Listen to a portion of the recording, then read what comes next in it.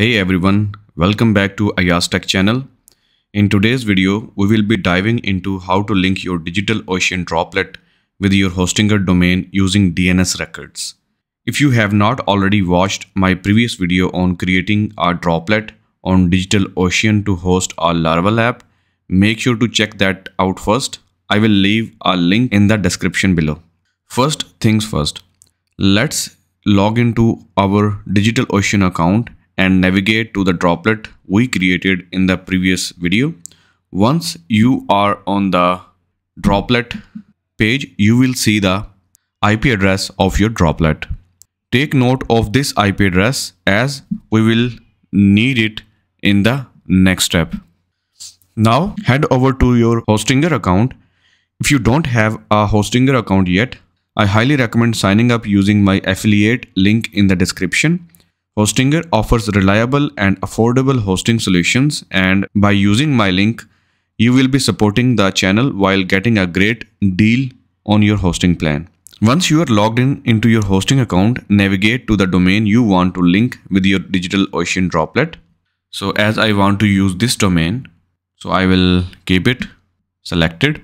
In your Hostinger domain management panel, that is down here, go to the advanced section and click on the DNS zone editor. So here we will add our DNS record to link your domain with your droplet. So my main domain is already connected with another website, so I will not change that, but I will use a subdomain to link to my Laravel project. So first we need to select the A record from this drop down as the record type, and in the name field enter, you can either type @ to represent your root domain, or if you don't want to target the root domain, if you want to use subdomain, you can use the name of the subdomain. For example, I want to use DigitalOcean, and in the points to field enter the IP address of your DigitalOcean droplet that you noted down earlier. So set the TTL time to live to a lower value such as 300 seconds to propagate the changes quickly. Now let's save the record by clicking on the add record button. So it will show you this information there, and confirmation, you just have to confirm. Click on the confirm. If you linked the root domain, then you may need to add another entry by adding www like that, and in this way your both root domain and www subdomain would also be linked to that IP address. But in our case, we are just using one single subdomain, so we will keep using that. Now that we have added the necessary DNS records, it's time to test the connection. So, but before that, there is a website, DNS checker, that is very useful, where you enter the domain and it will tell you if it has been propagated already or not yet.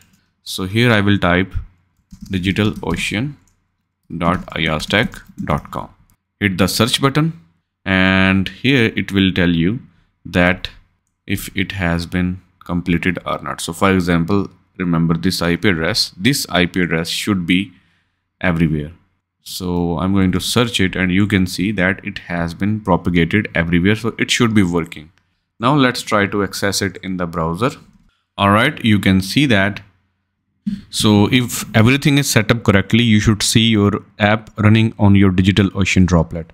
Keep in mind that DNS changes may take some time to propagate. So if you don't see your app immediately, give it a few minutes and try again. And there you have it. You have successfully linked your DigitalOcean droplet with your Hostinger domain using DNS records. Now your Laravel app is accessible through your own custom domain. If you found this video helpful, make sure to like and subscribe to Ayaz Tech channel for more tutorials and tech content. Also, don't forget to check out my blog at ayaztech.com, where I create written versions of every video on this channel. You will find in-depth articles and additional resources to further enhance your learning. Thanks for watching, and I will see you in the next video.